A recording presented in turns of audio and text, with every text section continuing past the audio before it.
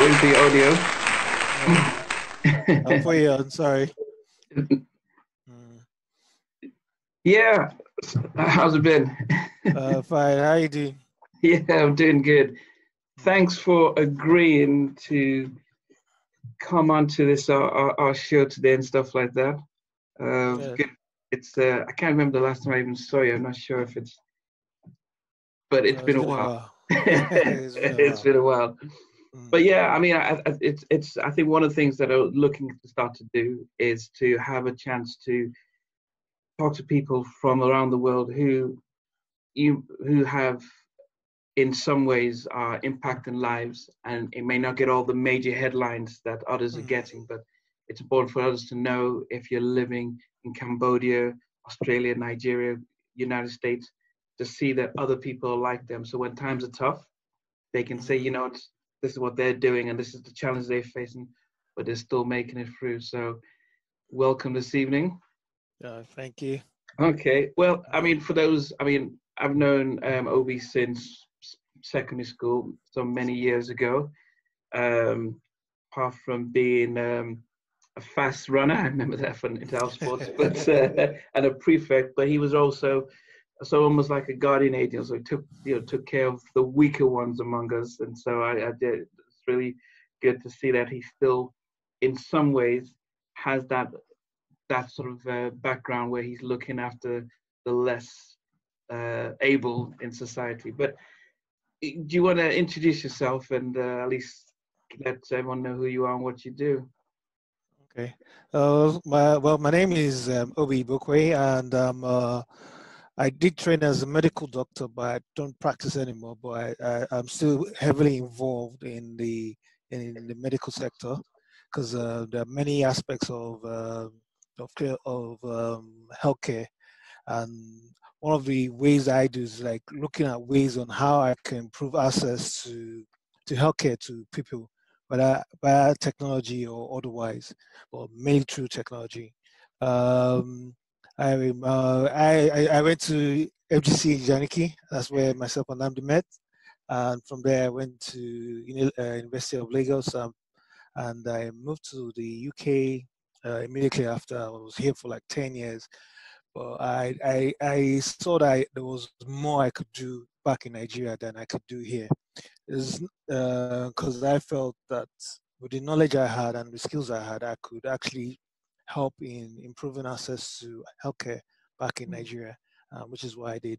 Um, so in Nigeria, I've set up two organizations. One of them is there's actually medical clinic, which sort of like looks at the clinical practice where the patient is more of the center of the kind of care that we're doing. Because usually in Nigeria, traditionally, the doctor has always been the ultimate decider of the kind of care you get and the access you get. But like we are now seeing in a lot of more developed countries where they talk about patient-centric care, where is the patient that is who actually matters most, because your patient is ultimately your major and only client, Mm. and they are the ones that so the quality of the care that you deliver has to be determined by the patients themselves rather than the clinicians. And obviously, no patient wants to receive poor quality care. Everyone wants uh, high quality care, and they want it at an affordable rate. But in a country like Nigeria, how is that shift possible? Because you're describing a model that you might see in, say, the US, where they have health insurance and you're paying into it, so you have a lot more of a say. But how does this sort of thing work within Nigeria? And is it limited to those who can afford it that could then dictate what they want? Mm. So, like in Nigeria now, we do have health insurance. I mean, it's still limited. I mean, only like 6 million. We're a nation of 200 million, and only like 6 million people actually do have health insurance. But part of it is a result of lack of awareness, which is one of Mm. the things. Because it's not like if the health insurance policies out there are unaffordable. They are, a lot of them are within affordable means, and um, you can pay monthly. So when they first started off, they used to ask for annual rates. so which would come up to about 30,000 naira. But now there are many health insurance companies that offer monthly rates of like 5,000, 4,000. I've even What would that seen. equate into dollars or so? So if you put that in dollars, so you're looking at so if you're saying 4,000, that's about $10 a month. Okay. So I mean there's still quite a lot of poor people in Nigeria, but it still increases the net of people that we can provide care to. Okay. Okay. And but then, are you providing the actual medical treatment yourselves, or are you then outsourcing it to other medical practice? So we provide the care ourselves. And one of the things that we've done, one of the things that we try to do, at least from the way we practice at Dennis Ashley, is that we try and like when you have in the UK or in the US, if you have a general medical problem, the first person you tend to visit is the GP, Yeah. and the GP is like the gatekeeper of where you're supposed to go, and they direct you to the right resources. Then you now come back when you're done with those resources, and the GP takes over. So, but in Nigeria, it seems that everyone seems so. You might have a specialist who's a neurologist, and he's also seeing general medicine patients, which is sort of like, it's not a productive use of his own resources. It's not productive use of his resources as well. Mm-hmm. So and we do have quite a lot of people that are non-specialists in Nigeria, but they also tend to go into things that they're not supposed to be doing, like providing surgical care, which should be left to the surgeons themselves. So it's more of like trying to reorientate the clinical practice in Nigeria itself. So it's more resource efficient in the way that we handle, the way that we provide care to people. Because the current model that we have right now, where everybody does almost what they want, is very inefficient, and that limits the kind of quality of care that people can get. Because if we're not seeing the right person at the right time, then it's going to be a problem down the line. Or it's already a problem in Nigeria as it is. Mm. But then, is the focus on getting the the doctors and practitioners to change how they work, or are you looking at the population and saying, no, you should demand better? So it's a combination of both. So like right now we tend to focus on large groups, and when we go and have discussions with like companies or social organizations, and explain to them how healthcare should work for them, rather than them you know rather than them running away from healthcare as they currently do.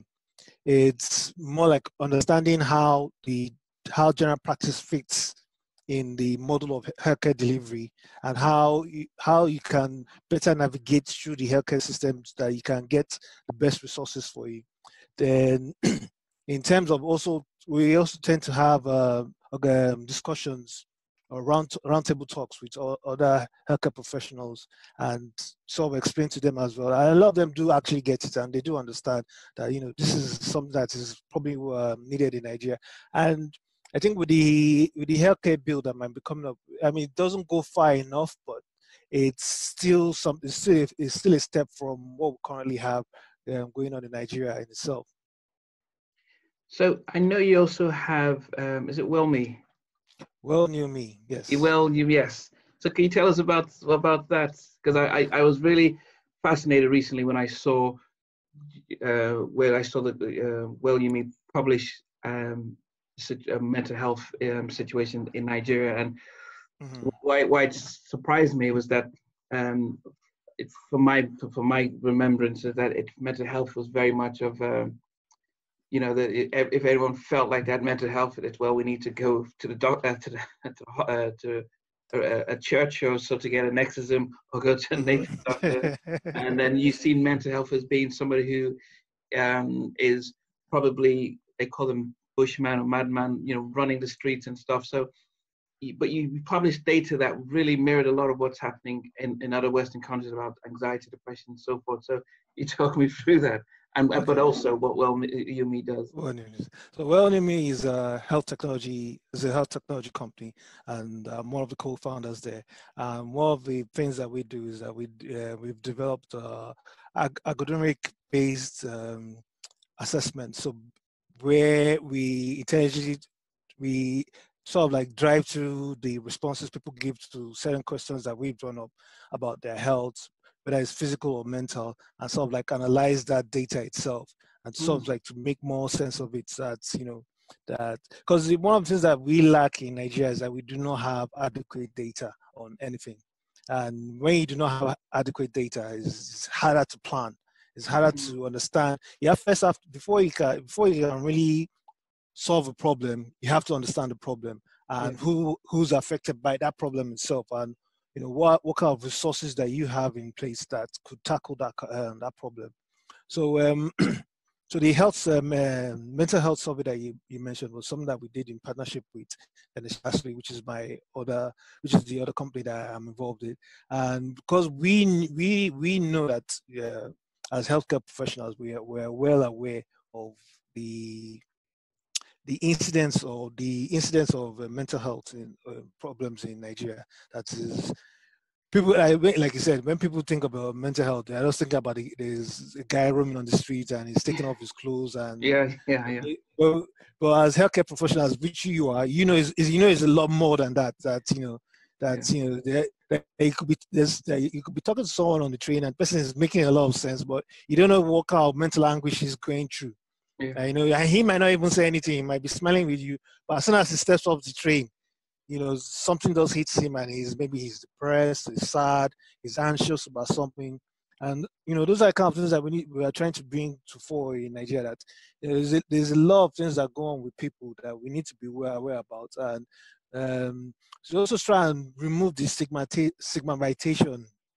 That's the right word. Because people get stigmatized by when they hear mental health. They think, you know, like I said, because they have that idea that is someone that is stark crazy and running on the street. That, you know, that is not something that they wish on themselves, and they might be also be going through things that sometimes for people to even get to that stage where they are at that stage of they are stark crazy. I don't really like to use that word because it's not like if those people cannot be helped. A lot of those people that we see roaming on the streets can be helped. You know, they can be helped and they can go back to living normal, fulfilling lives like everybody else. And so that's the kind of thing that we're trying to address. But we're like, you know, what all we are trying to do is like, okay, there are certain things that you might not see, like the guy that is on the street, but might be affecting everybody. And which is what the survey showed to us, that at least what we saw is that almost 7 out of 10 Nigerians are at high risk of having mental health problems, which is a lot when you think about it.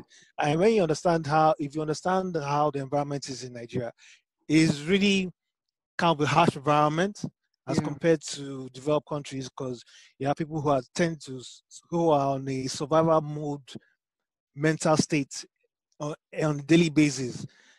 There's no how that's not going to affect you one way or the other.